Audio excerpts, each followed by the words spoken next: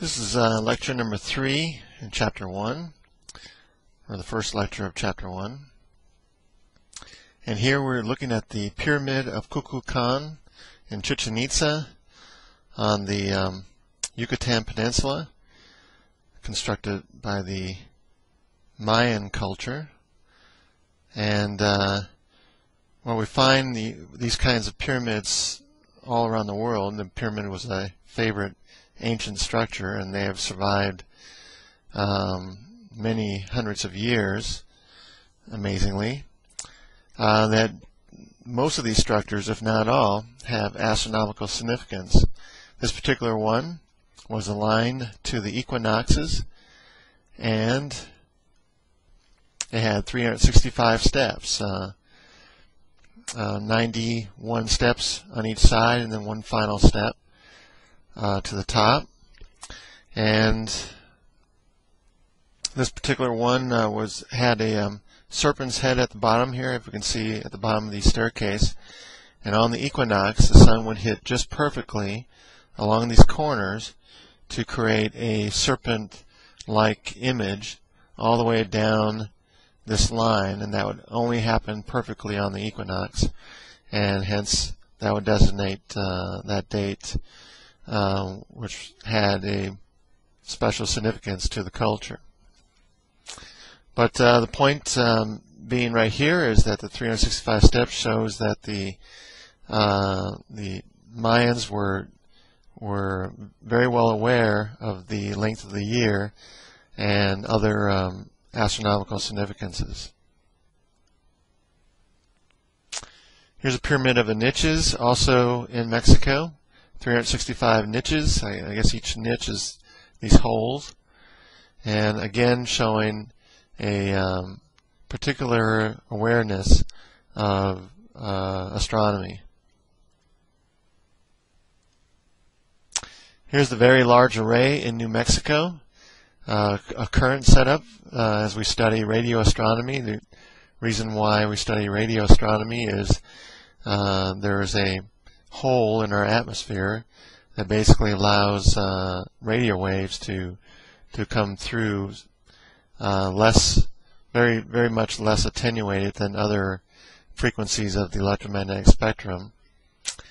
And you can see that there are 365 antennas for this very large array. No, I'm just kidding. No, not 365 antennas, but it does show a modern observance of astronomy and an attempt to collect that data. Here are telescopes on Mauna Kea in Hawaii, used strictly for visible astronomy.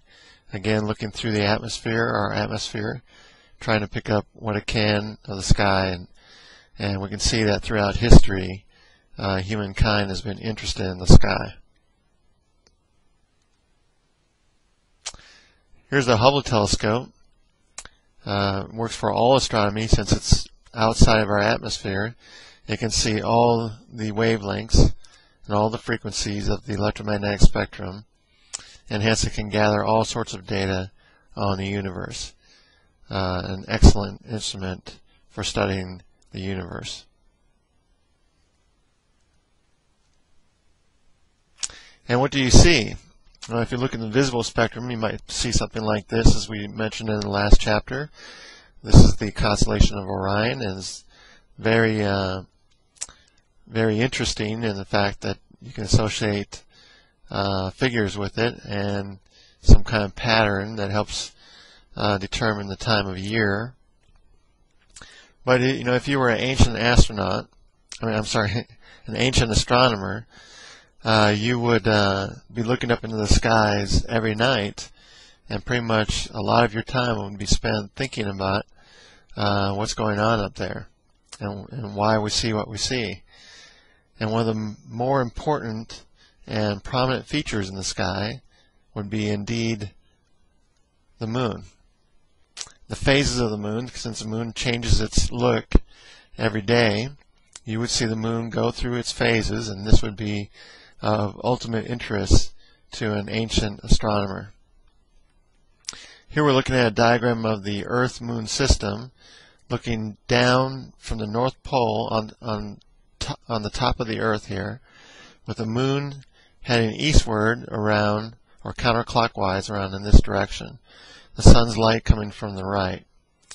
So we can see at various times, depending on the Moon's position with respect to the Earth and the Sun, we would see different phases of the Moon.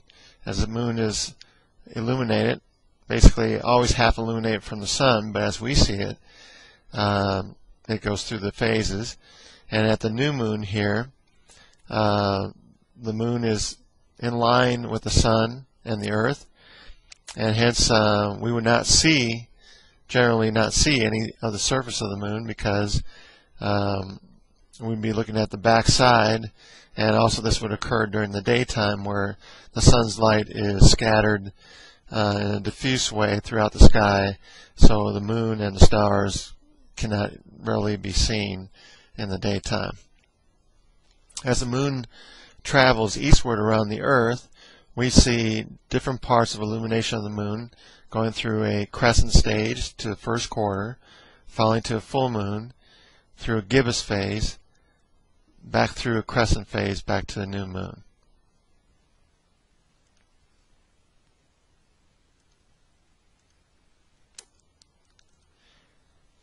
For the new moon to the first quarter phase is approximately 1 week, and maybe that had a significance or a bearing on the determination of the length of the week.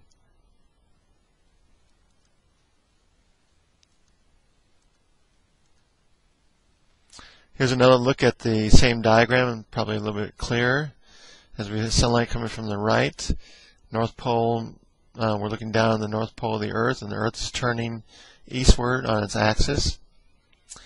And we would see the Moon at these different phases in this position with respect to the Earth and the Sun.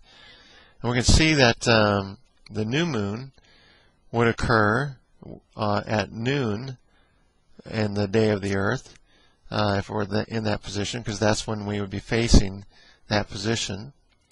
We would recognize the crescent moon on our overhead meridian at 3 p.m., the first quarter moon at 6 p.m. So if you're looking south over your overhead meridian, which is passing from north to south over your head, as you're facing south, if the moon were to cross that overhead meridian at 6 p.m., then it must be a first quarter moon.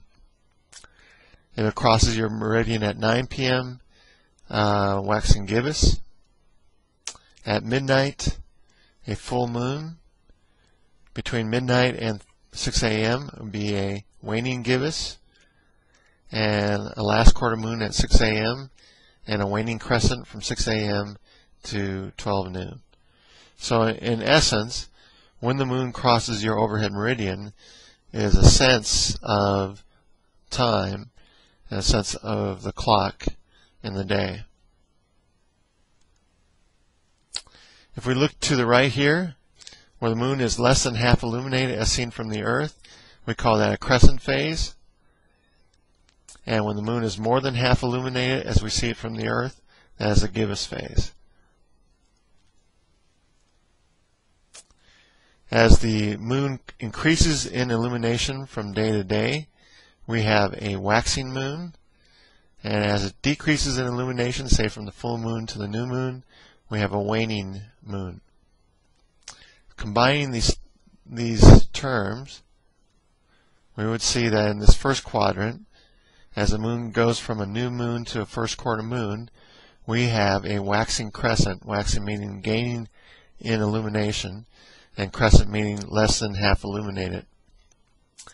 First quarter moon would be half illuminated as we see it, and from that point on it would go through a waxing gibbous stage where it's increasing in illumination from day to day. Gibbous mean more than half illuminated as we see it, so for about a week it goes through that stage, finally culminating in a full moon, which is fully illuminated as we see it from our perspective. Then it goes through a decreasing illumination in successive nights, so it would be a waning gibbous, even though it's still more than half illuminated. So hence it's a gibbous moon. And then we have a last quarter moon where it's half illuminated on our overhead meridian at 6 a.m. And then for the next week or so, it goes through a waning crescent phase where it's still decreasing in illumination from day to day, but the moon itself is less than half illuminated for the whole stage.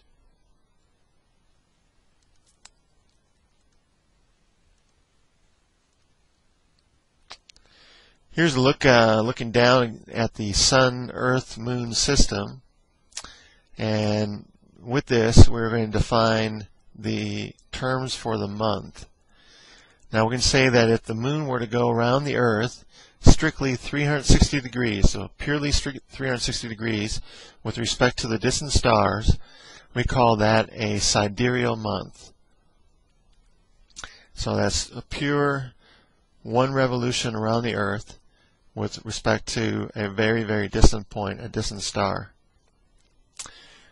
But if the moon went one revolution around the Earth with respect to the Sun, it would have to travel an approximately extra 30 degrees or so, because in the course of that 1 month, the Earth has revolved around the Sun approximately 30 degrees, or 360 degrees divided by 12 months, so about 30 degrees. And hence, the moon would have to travel at an extra 30 degrees in order to line up with the Earth and the Sun again, in order to be synchronous with that. So that extra 30 degrees of the sidereal month would give us the synodic month, the month in which the moon is in sync with the Sun.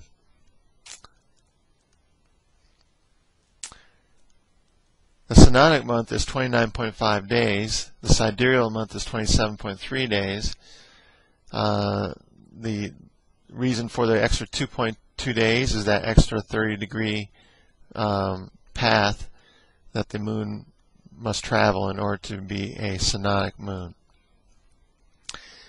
If we were to observe the moon, that's what we see, the synodic month, 29.5 days.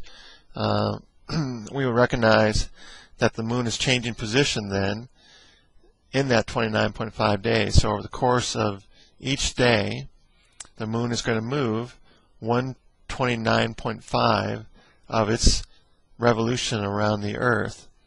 So that means the next day the moon will be in a different 0.5 of a day, which would be, in terms of hours, 24 hours divided by 29.5, which is 50 minutes.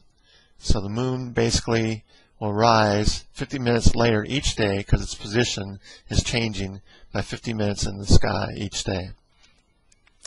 Now, as we said before, an angular distance of your hand at full extension, the expanse of your hand is 15 degrees. So 50 minutes would be about from your thumb to your ring finger. And hence, in the sky, the moon will move that much angle in the sky every day.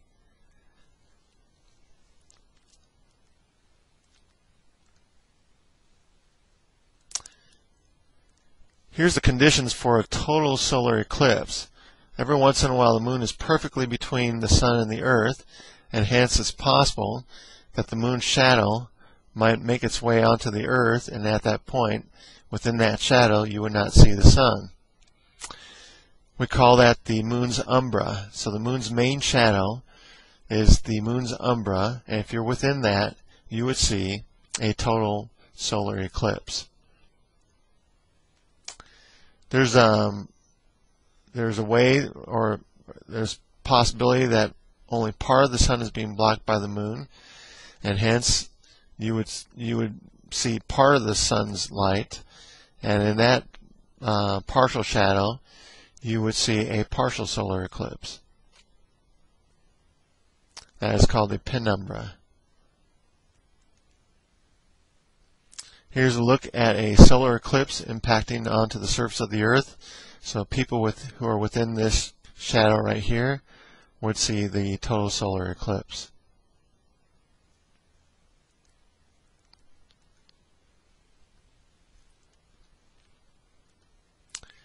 In order to have a total solar eclipse, you need a new moon. In other words, the moon has to be between the Sun and the Earth.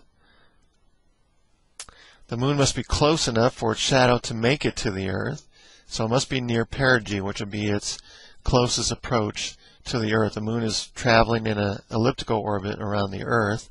So every once in a while it's at its furthest distance from the Earth, its apogee, and every once in a while it's at its closest distance, its perigee.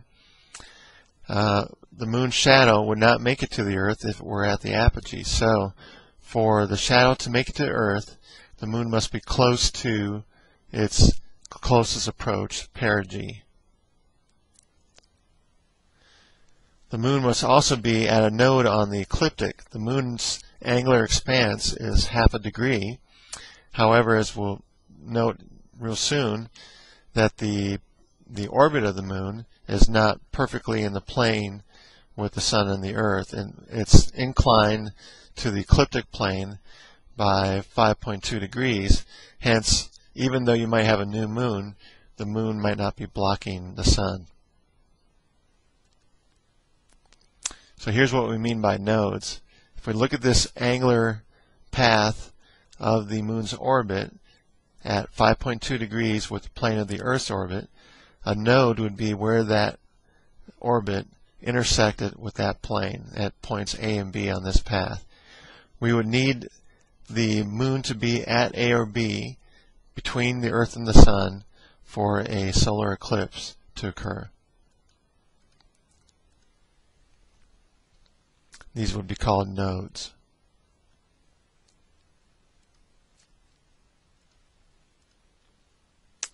So since the moon's angular size is only 1/2 degree, it's possible it could be off the plane of the Earth's sun by more than 1/2 degree, and hence the moon's shadow would never touch the Earth. It would go beyond the Earth like this. Hence, you'd have a new moon, but no eclipse. So most of the time, this is what occurs, because 5 degrees is much bigger than 1/2 degree. So most of the time, the moon would not block the sun.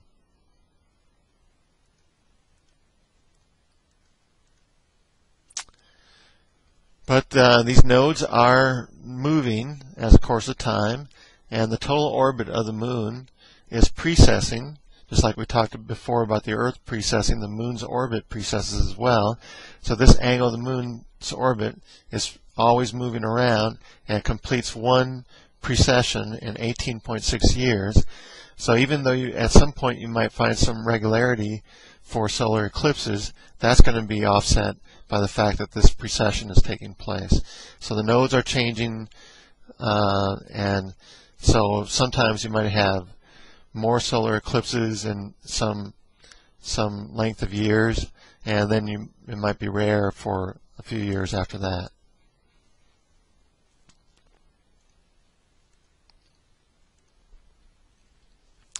Certainly, though, one of the more astronomical, beautiful astronomical phenomena is a solar eclipse, and it must have been very beautiful and frightening at the same time to ancient peoples who did not understand what was going on. But as the moon passes in front of the sun and blocks it out, then all of a sudden you can see features of the sun that you couldn't see before, namely the solar corona and possibly some stars in the sky. Here's a solar eclipse, but we have a little bit of the sun's light coming through because on the edge of the moon's not perfectly round.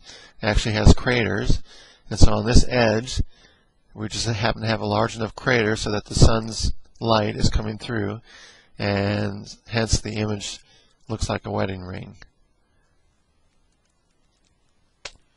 Here's a bigger effect of that, so the crater over here must be larger. Evidently, this wedding ring, whoever has this wedding ring, has got more money.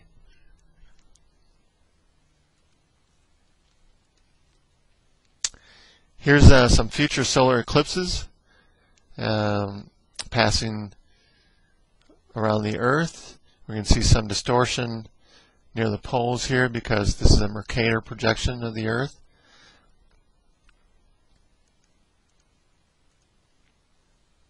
Here's some of note. Actually, this one just passed July 22nd, 2009. Passed through China. The blue line indicates the totality section, and the green line would be a partial eclipse. So on July 11, 2010, we'll have another total solar eclipse here in the southern Pacific. Maybe if you travel to Chile or Argentina, then you know the very tip here, you'd be able to see that eclipse. May 2012, this is in red, so this must be an annular eclipse, which means that the moon's main umbra is not making it to the Earth, hence you don't have a total eclipse. The moon is going to be blocking the sun, but there will be some light of the sun all the way around the moon. November 13, 2012, if you go to part of Australia, you'll be able to see that solar eclipse. May 10th, 2013, another part of Australia. Of course, this one's an annular eclipse as well, so it won't be as spectacular. November 3rd, 2013, go through Africa, like the Congo, you'd be able to see this total solar eclipse. It's only lasting 1 minute 40 seconds.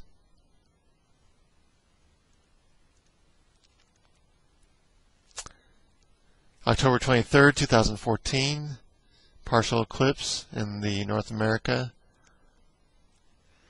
March 9th, 2016, go through Indonesia. Bingo. August 21st, 2017, a total solar eclipse through the center of the United States. If you don't like to travel, this one's coming right to you.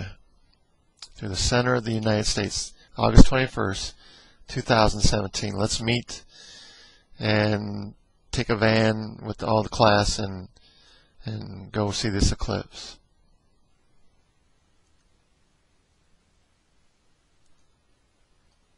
If we start looking closer, we see that this eclipse is going to pass through Missouri, Kentucky, Tennessee, a little bit of Georgia and South Carolina, not too far from northern Alabama here.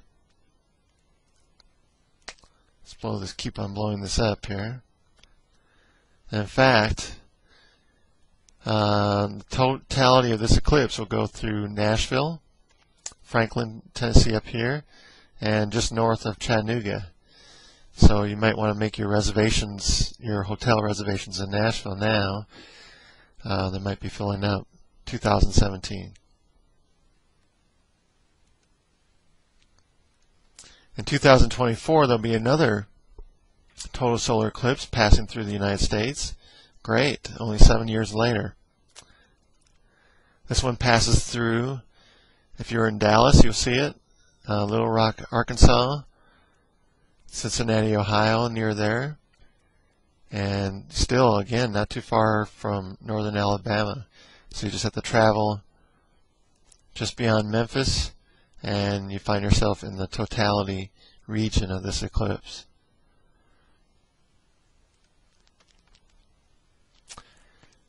If you missed that one, but I'm looking forward to seeing those earlier ones, 2017 and 2024. I hope to see this one too, but it's not guaranteed. This one's traveling south of North Alabama, so we'll go through Alabama.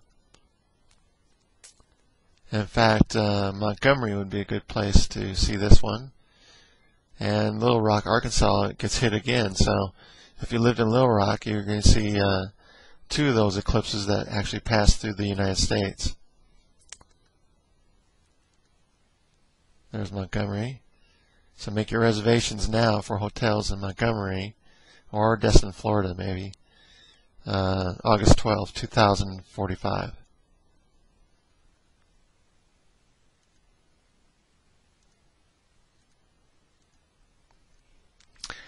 We mentioned an annular solar eclipse. Here are the conditions for that.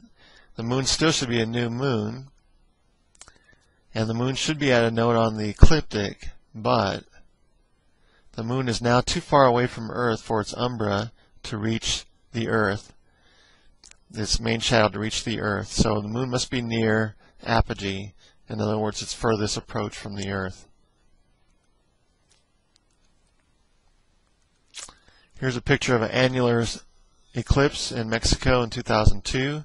This was a total solar eclipse, but as the sun was setting, the distance of the light became further for this observer in Mexico, and hence it became an annular eclipse for that area. And you can see that the light of the sun creates a ring all the way around the moon. It could be beautiful in and of itself.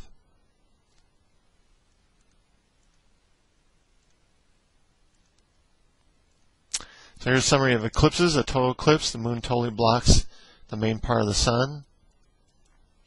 Annular eclipse, the moon's shadow does not reach the Earth, so a part of the sun is a ring all the way around the moon. And a partial eclipse, the moon is blocking partially the sun. You would still see a lot of brightness due to the rest of the sun, so you probably would want to use some kind of projection screen or lens to show this image of this partial eclipse, or use the special glasses.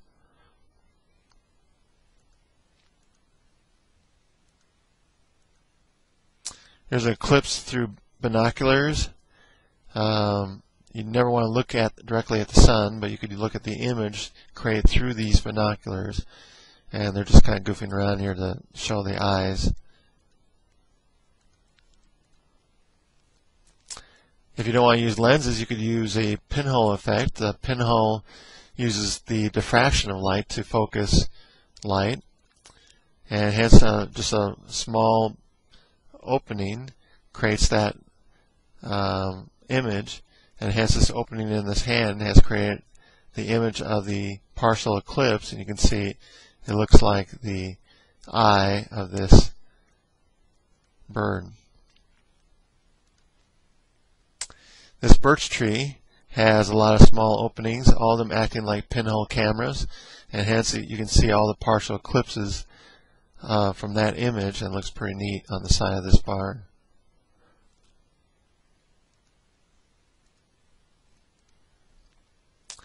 You could also have a lunar eclipse. A lunar eclipse occurs when the Earth blocks some or part of the sun's rays on the moon. Lunar eclipse will occur when the moon is at or near the full phase. In other words, the Earth has to be between the sun and the moon for this to occur.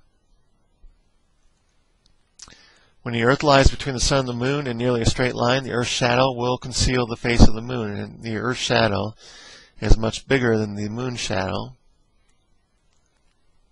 Hence, a total lunar eclipse can last for more than 1.5 hours, because the moon could reach that shadow in different parts, and the shadow is much bigger, so it would travel through that shadow, or the shadow would not move very much, and hence you'd have 1.5 hours. And partial eclipses can last for over 3 hours. In contrast, the solar eclipse, I think the maximum is about 7 minutes. Here's how it might look for a lunar eclipse. You have the moon, the Earth between the sun and the moon. The main umbra, the main shadow of the Earth, is encompassing the moon. If you're in the Earth's umbra, you see a total lunar eclipse. If the moon is in the Earth's penumbra, you see a partial lunar eclipse, at least from your perspective.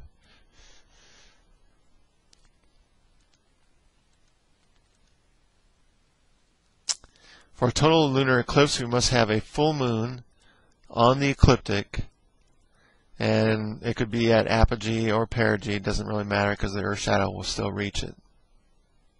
So just a full moon on the ecliptic. Here's a look at a lunar eclipse taking place. Here's the moon. Here's the shadow beginning to impinge upon the moon. As we see over time, the Earth's shadow, some people have tried to measure the size of the Earth due to the curvature of the shadow. But the Earth's shadow is moving along the Moon until it finally eclipses the whole Moon. And actually at this time, you might actually see a reddish looking Moon, which is kind of unusual. If you're thinking that the Earth is totally blocking the light from the Sun, why would you see any color at all from the Moon? Why wouldn't it just be black? And the reason is that that some of the light that goes through the Earth's atmosphere is being focused onto the Moon, and that light, as you know from any sunset, is rather reddish. So there's kind of a sunset effect of this light being focused through the Earth's atmosphere onto the Moon, making the Moon appear reddish, sometimes called the harvest moon. If the Earth didn't have any atmosphere, then you would not see this effect. The Moon would just be black. So since the Moon doesn't have any atmosphere, we don't get this effect in the reverse situation.